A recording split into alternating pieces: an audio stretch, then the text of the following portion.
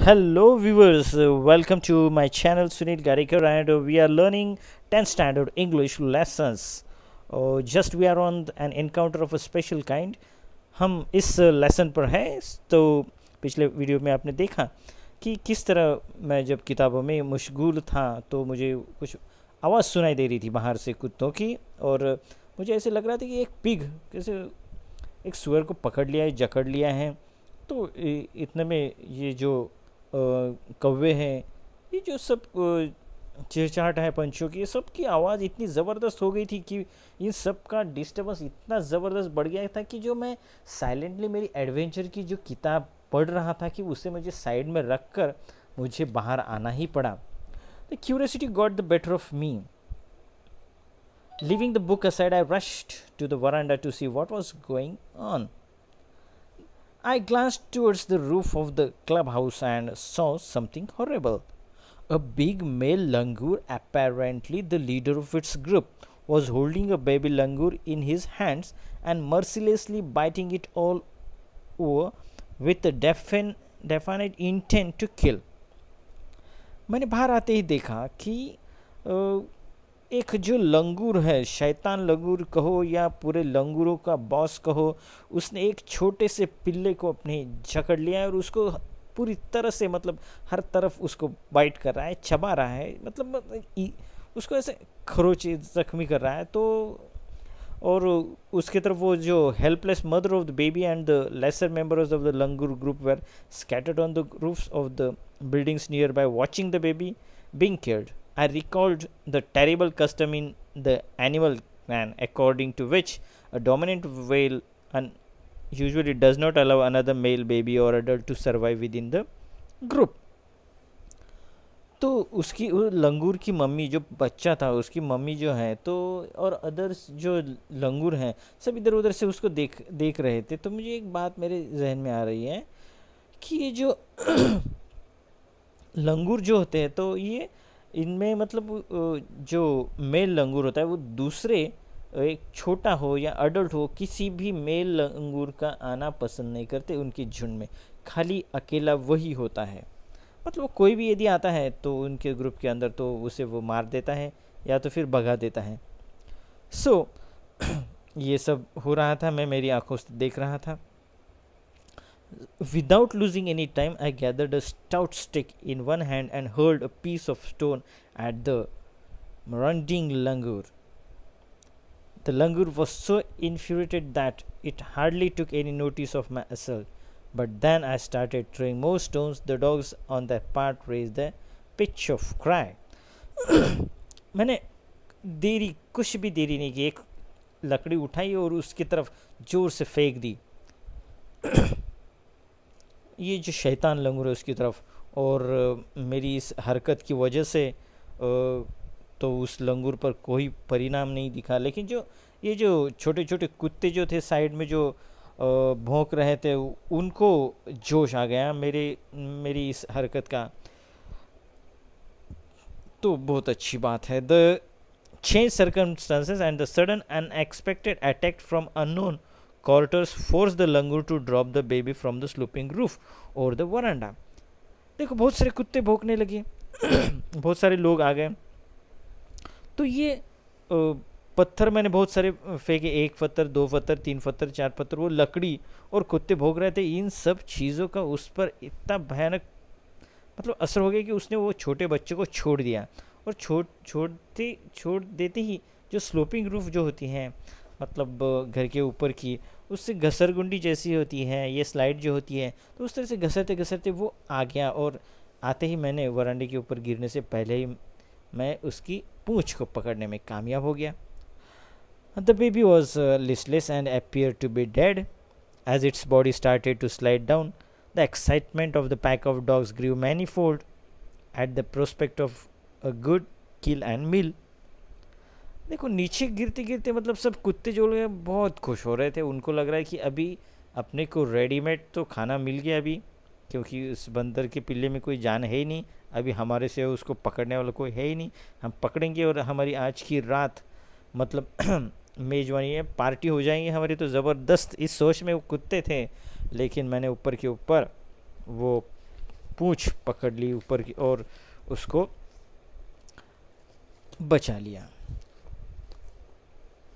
I managed to catch hold of baby Langu's tail just as it tipped over the edge of the till roof. The baby appeared inert and lifeless. It was indeed a male baby. मतलब ऐसे लग रहा था कि जैसे इसमें कुछ जान है ही नहीं, पावरलेस, मोशनलेस हो गया था.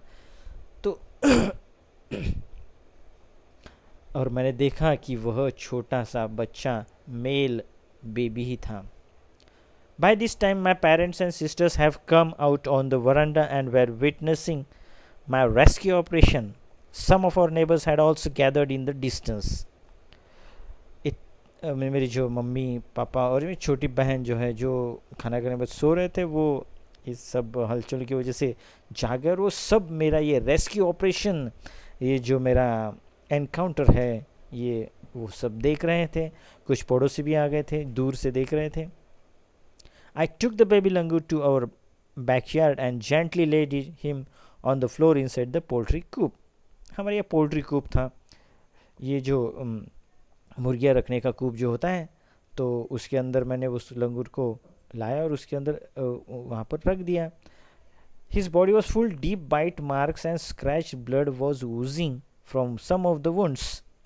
The baby remained motionless. My father provided first aid to clean the wounds and stop the bleeding.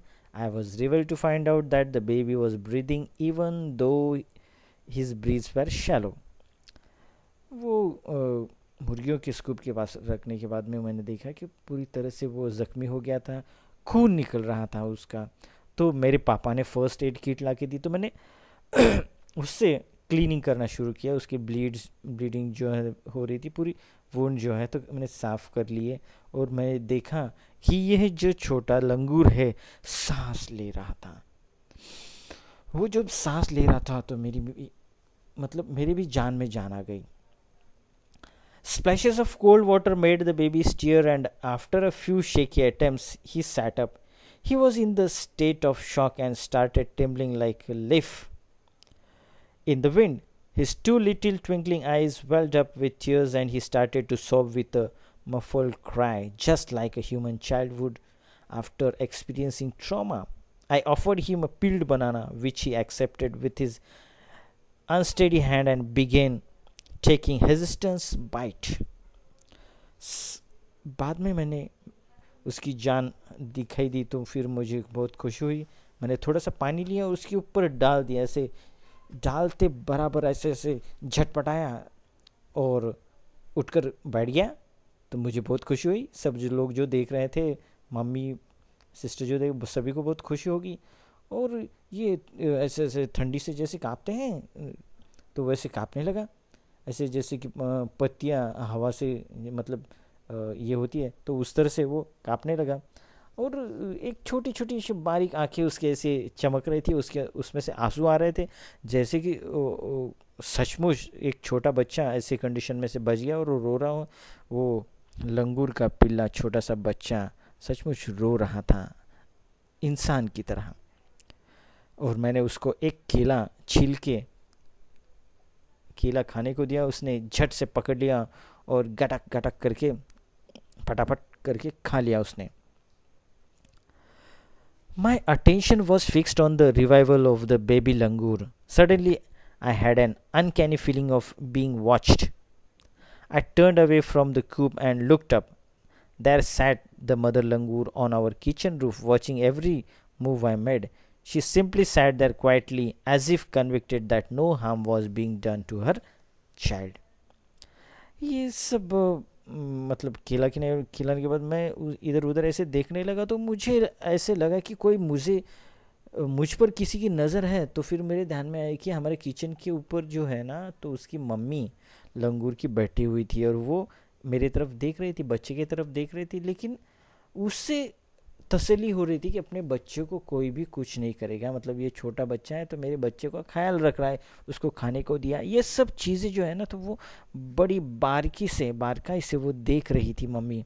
तो ये सब मेरी नज़र उसकी तरफ गई. तो फिर वो मतलब बहुत ही मुझे भी मतलब बहुत ही मतलब रुलावना सीन था. Meanwhile, the baby sensed the presence of his mother and started to sob and cry a little louder. इतने में बच्चे को भी अपनी मम्मी दिखाई दी और वो जो धीरे धीरे रो रहा था उसने बड़ी ज़ोर ज़ोर से रोना शुरू कर दिया. And I retreated from the door of the coop to allow her mother access to her baby. और मेरे ध्यान में आ गया कि बच्चा भी रो रहा है, मम्मी ने भी देख लिया है, और मैंने क्या किया फिर, मतलब वो मुर्गियों का कूप है वहाँ से मैं हट गया, बाजू का हट गया. और आगे क्या होगा ये हम देखेंगे हमारे अगले वीडियो में. तो बच्चों फिर आज के लिए बस इतना ही, फिर मिलेंगे आगे के वीडियो में. Thank you very much, keep watching.